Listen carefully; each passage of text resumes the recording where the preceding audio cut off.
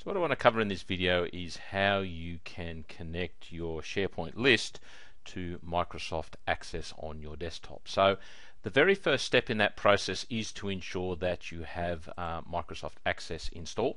So if we go into our machine here and move across to the installed apps, we should see that we do have Microsoft Access 2013 already installed on this machine, so we do need that as a prerequisite.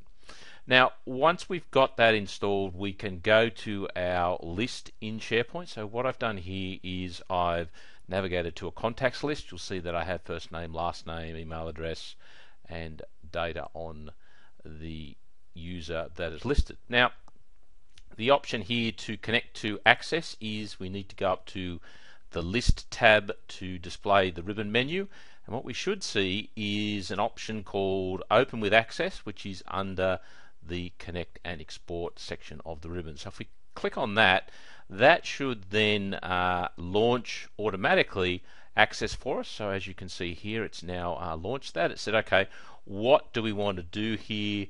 Do we want to specify the location for a new or an existing database? So we're going to create a new copy obviously of our list locally so that we can work with it. We can choose two options here. We can link to the data on the SharePoint site. Now what this means is that will give us the ability to synchronize updates. So if the SharePoint list changes, then the access on the desktop will change. If we change the entry in access on the desktop, then SharePoint list will be updated.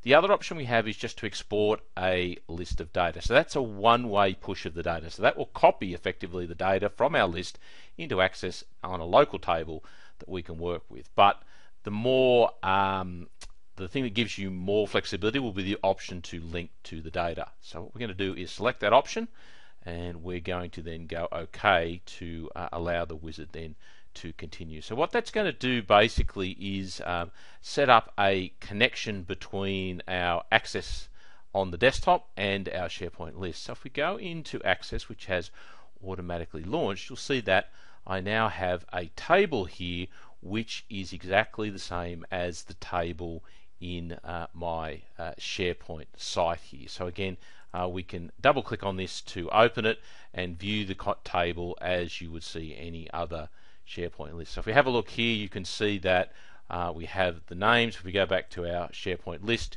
you'll see that those names there do match the ones that we have.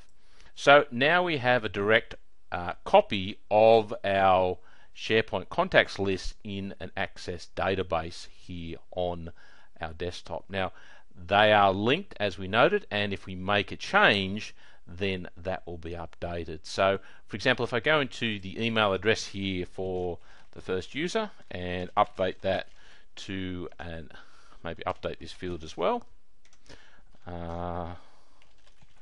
Okay, so again that should allow it. That will then take a minute to synchronize, but what we can do here is we can force this to refresh all, so that should then push it back to our SharePoint list. Now this is the user here. Now what we need to do obviously to see those changes is to refresh our browser, so that will get the latest information from the list here. So if I refresh my browser and look at the list, you'll see that yes, I have entries now in my email address, also on my company and in the job title that I changed. Now if I do the reverse, if I go into my SharePoint list here, okay, so what I'm going to do here is edit this item here. So I go into select the item and I'm going to edit the item. This will bring me up to the single page edit option here in Access. So what I'm going to do here is put in a fax number. I'm also going to put in an address, okay, and a city and also a state. So we get all those details correct, and then what we do is we then save that. So then what we should see in SharePoint Online here is that we now obviously have a fax number, we now have an address, a city and a state. Now if I go back to my Access database and have a look before I do a refresh, you'll see here that I have, for the first entry, I have no fax number, city, address or state. Okay, so what I'm going to do is I'm going to go up here and select refresh all. This will then take the information from SharePoint, Okay, so again, you'll see here now I have a fax number, PO box, and city and state, matching that on my SharePoint list. So it's really easy to connect an Access database to a SharePoint list.